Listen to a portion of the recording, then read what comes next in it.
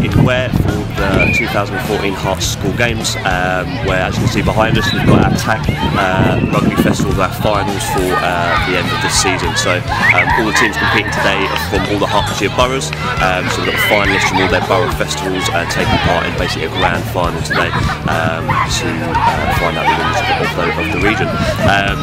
We've had great success this year with the highest numbers that we've had in our tag programme so far in the last couple of years, with great support from McDowell Media, who have helped support the programme all the way through the season. And then hopefully today is a big sort of round off of what we've been sort of working towards over the last few years, and hopefully continuation through the next couple of seasons as well.